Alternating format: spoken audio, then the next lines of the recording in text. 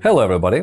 Watch this video to find out how to recover data from a virtual machine of Parallels Hypervisor, how to create and configure a virtual machine with a Windows operating system in macOS.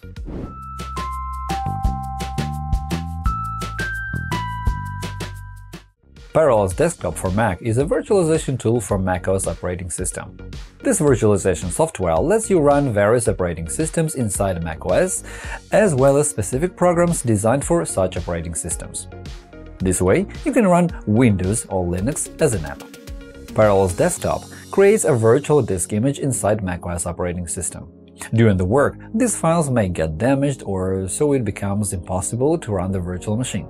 If that's the case, there is a question to answer: how to recover data from HDD and HDS files. In a moment, I'll show you how to create a virtual machine. For example, we'll create a machine with Windows operating system, and then we'll explore which software tool is the best to recover data from HDD and HDS virtual machine files. If you have never worked with Parallels Desktop before, you need to download it first. It is available in App Store or from the official website. After that, you need to download Windows. This can be done from the program itself or by downloading an original ISO image from the Microsoft website and creating a bootable USB drive. Start the program and choose the installation method. Get Windows from Microsoft, install the operating system from a disk or USB stick, or transfer Windows from another computer. And then click Continue. Then select the corresponding image, uncheck the option for entering the license scheme, choose the edition,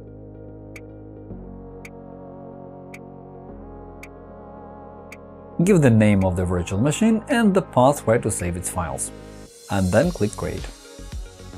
After that, the download will start and the operating system will be installed. Just follow the wizard directions. It's the same as if you were installing Windows on a computer. Visit our channel for a detailed video tutorial about installing Windows, and you can find the link in the description below. When this process is over, the computer will reboot and is ready to use. To access advanced settings, click on the gear wheel in the Parallels Control Center.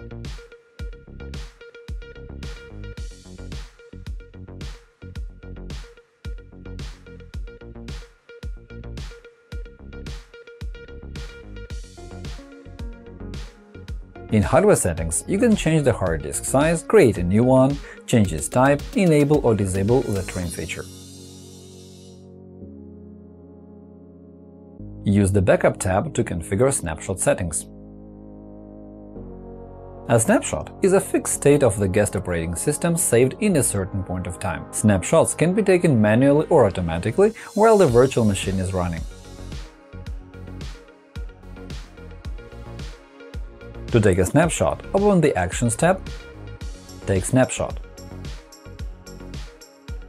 In the window that opens, give the snapshot a name and click OK. When the snapshot is taken, you can continue working with the virtual machine and go back to the state saved in this snapshot at any time. To go back, open the Actions tab and click Revert to Snapshot. Here, you can choose if you want to take another snapshot to save the current state of the virtual machine, or go back to the previous snapshot without saving. By reverting to a snapshot, you can restore your machine to the state it was in at the time when the snapshot was taken. This way, you can recover any files accidentally removed from the virtual machine or cancel the settings after which the machine refused to boot properly. If these steps don't help, and the virtual machine displays errors when trying to boot, and all your data is inaccessible, you can still restore your lost files with a special tool – Hetman Partition Recovery. It supports all popular file system formats, and it can help you restore data after deleting, formatting, and hardware or software errors, and in many other situations that involve loss of data. In order to recover data, you need to find where the virtual machine files are stored. Copy them to a Windows computer and then install and run the program. After that, upload the files to the program and scan the virtual hard disk. By default, this is the path to the virtual machine files. The virtual machine files are in the Parallels folder. If you can't find them in the default directory, right-click on the machine and select Show Finder. This is how you can locate the folder containing the virtual machine files.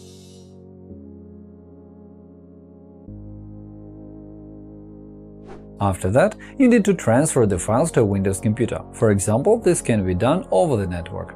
To let a Windows PC access a Mac, you should change some network settings. Click on the Apple icon and open System Preferences.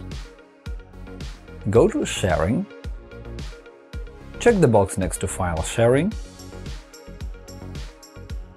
Then Options. Choose the SMB option and the user. Then, add the folder containing the virtual machine files to your shared folders. Click on the plus button, show the path to the folder,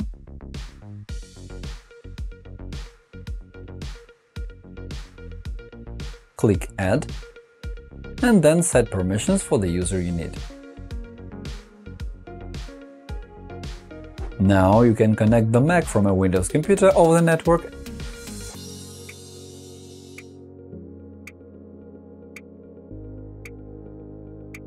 and copy the virtual machine files.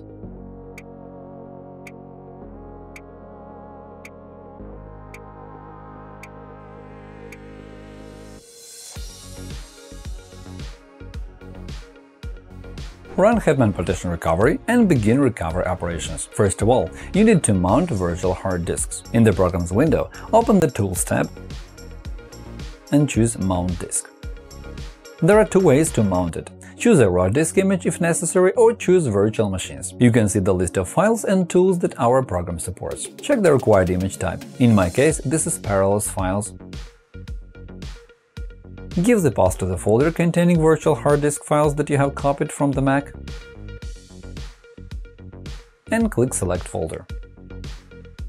Also, you can mount disks right over the network without copying them to the computer's hard disk. To do it, just give the network path to the files on the Mac device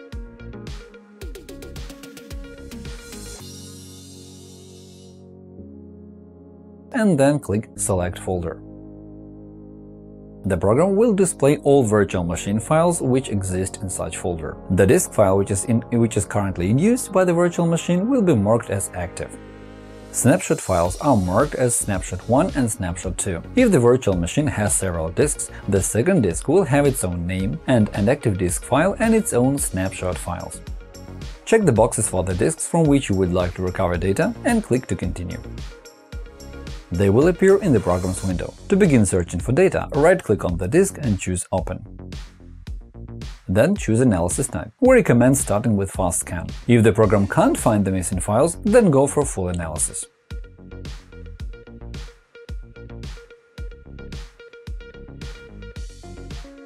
The program now displays all the files it has found on its disk. The red cross indicates the ones which have been deleted. Click on a file to see its contents in the preview window. If you know the names of the files you are looking for, use the Quick Search feature to locate them in a second.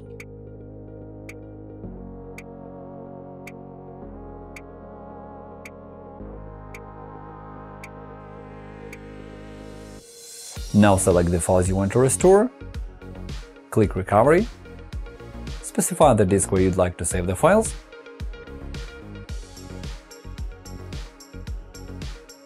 and click Recover again.